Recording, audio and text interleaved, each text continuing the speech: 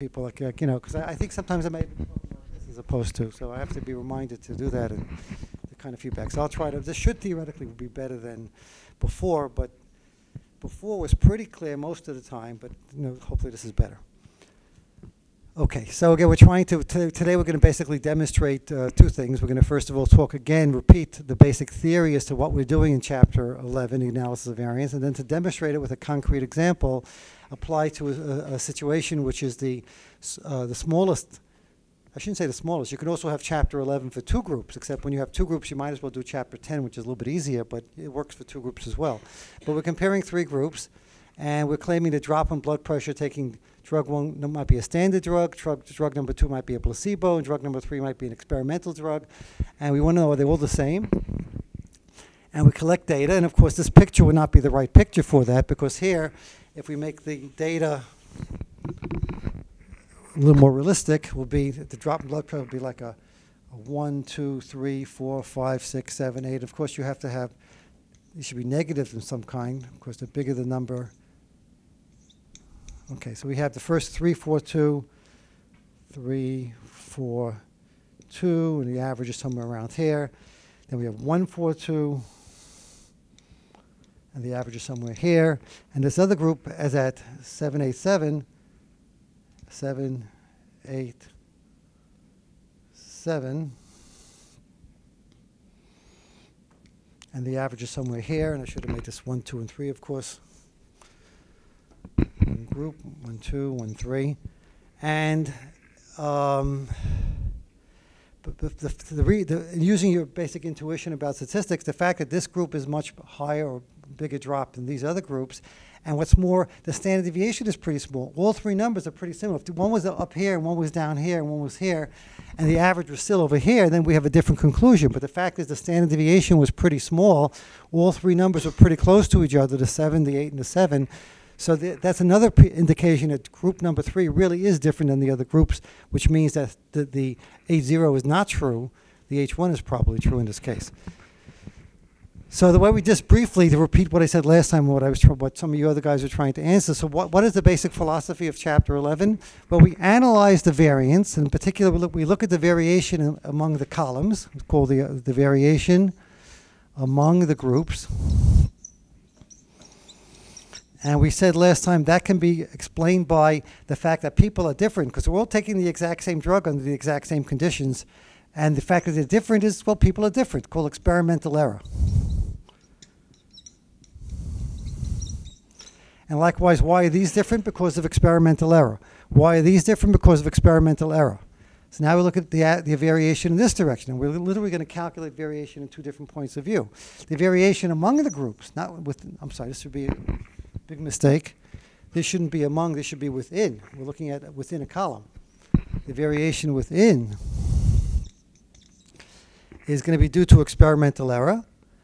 And the variation among the groups, well, this already can be explained by two factors. Well, these three people are different because they're taking three different drugs. And in fact, if the A0 is false, the drug should be acting differently. So one thing is, we call that the experimental treatment effect. I'm sorry, the treatment effect. The variation due to treatment. But on the other hand, if the A0 is still true, that these three drugs are basically the same as just, it doesn't make a difference if it's this way or that way. These three people are still three different people, and even if they're taking the exact same drug, if the A0 is true, they're all basically taking the same drug, then you're going to get differences that can be explained by the fact that people are different in any direction, and that's called experimental error. And if you take the variation among and divide it by the variation within, that ratio, called the F ratio in honor of the guy who invented this, Sir Ronald Fisher, about 100 years ago, that ratio should have the following structure. The top part of it we just said is equal to these two things here, treatment. I'll abbreviate it by TX for treatment, plus variation to error. Again, I'll abbreviation the word experimental error to the word error. And the bottom part of it, the within, is just simply the error. There's no other reason there's no other way to explain why people taking the exact same drug should be different. And by a simple knowledge of fractions, Hey, thanks so much. You just spray it on the wood and then just use wipe. Thanks a lot. Appreciate it. Making progress slowly but surely. Okay. But before I go any further, I mean, I repeated this last time. Any questions so far before I go any further? Because now, yes. No, we're going to talk about how to get the actual numbers. Right now we're talking about like sort of conceptually, then we'll talk about the numbers in a few minutes from now. How you get the actual variance will be by the formula for the variance, x minus x bar squared over n minus 1. But we have shortcuts in this chapter for that. Yes, Alex? Yes, I'm sorry. This should be a sigma squared. And if you have your name out, still no name? Oh, you have your name out. Look at that. Okay, thank you for noticing. Paul, want to pass it back, Alex? Okay, that should be sigma squared. Now, if this turns out to be a number, this turns out to be a 1, or close to 1, because the statistics things aren't exactly, you don't have to be exactly, but they're close to 1. What does that imply? The only way that a fraction could be 1 if the top and bottom are the same. How can the top and bottom be the same if this number here that I'm covering up should be what number? It has to be 0. What does that mean if it's 0? It means the A0 is true. There's no difference due to... Sorry, try it again. I made the same mistake last time, and it's getting too complicated. And pass it back to Roger, please. Okay, let's try again. If this fraction turns out to be 1, the only way that can happen is if this treatment is equal to 0, because the top and bottom equals the same thing. So if this is equal to 0, that implies that the A0 is true, that there's no difference due to treatment. On the other hand, if this turns out to be bigger than 1, if the f is bigger than 1, that implies that the top is bigger than the bottom. But how can the top be bigger than, remember, all these are positive numbers because they're squares. How can the top be bigger than the bottom if this thing here is what? Bigger than 0. Because then the top can be bigger than the bottom. And if the top is bigger, if this is bigger than 0, what does that imply?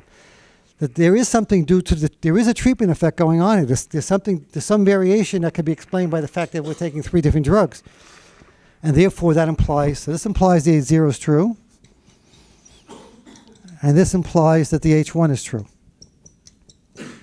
And again, folks, my appeal to you, my hope is that I can just type this up and give it to you and memorize. Anybody can memorize, especially if you're allowed to bring this into the test. But I'm trying to get you to understand this so that if you put away your notes and somebody will say was absent today, and you have to explain it to them, you'll be able to explain this to them as I try to explain it to you before the break.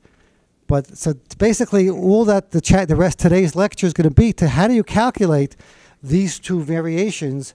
And it turns out it's just a formula, like everything else. There's a formula for calculating, but at the very last step, we're going to divide one number by another number, and if that comes out very close to 1, that proves the A0 is right. And if that ratio of this calculation divided by that calculation is much bigger than 1, then we say the H1 is right. Yes, Alex?